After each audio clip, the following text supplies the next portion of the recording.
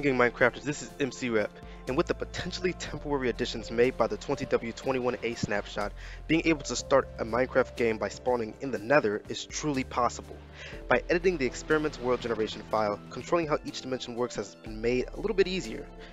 With my numerous experiments, I have been able to create a world where I am stuck in the Nether and cannot even go to the overworld. I am quite certain that I'll be using something like this to start my own Nether survival let's play. However, I think there are some things people may not appreciate about this thing just yet.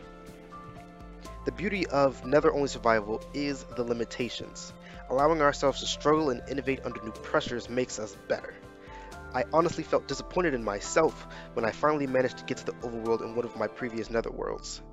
Those limitations were gone, and I was back to regular Minecraft.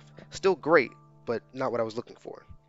Instead of getting to the Ender Dragon, I look forward to beating the Wither as my big boss fight in the Nether. With food sources being limited to mushrooms and hoglins, eating is an actual struggle. Progression is difficult as well. Getting from wood to gold and stone is simple, but to iron and diamonds it will take some grind. The only access to diamonds and its tools is through exploration, finding fortresses and bastions and looting them. After long distances of exploration, upgrading to netherite will then be possible. But let's even think beyond the nether. Putting overworld biomes on end islands can give us a brand new way of looking at survival islands. Similar to Mojang Studios' April Fool's updates, the possibilities are infinite, but this time you can make it how you want it. There are simply so many possibilities that I alone have just done and been filling up my computer space with different Minecraft worlds, just breaking and crashing the game, editing so many different things.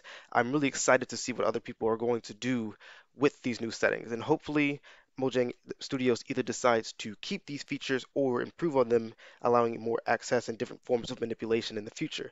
I'm really excited to see what they might be able to come up with. With that being said, on that last note, if you would like a particular world made for you, I'd be happy to try making some and giving you the files to use on your Minecraft worlds using my new Discord, to which I have provided a link in the description. Given that I cannot make posts on YouTube until I get a much higher subscriber count, I'll be making posts and updates in there.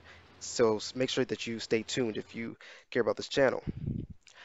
Finally, Minecrafters, remember the rules. Don't be a Fortnite fool, Hyto hypocrite, or Roblox reject. Always be an amazing Minecraft master. Stay the blockiest the blocks can be.